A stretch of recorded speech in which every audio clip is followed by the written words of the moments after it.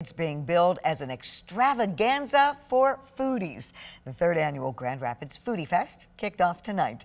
The event brings a variety of vendors to Calder Plaza, selling everything from Jamaican food to Mexican food to Korean corn dogs and even potatoes on a stick.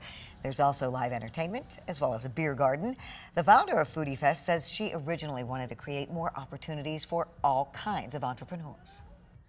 In Grand Rapids, there's a lot of opportunities for food trucks, but not so much concessions or food booths.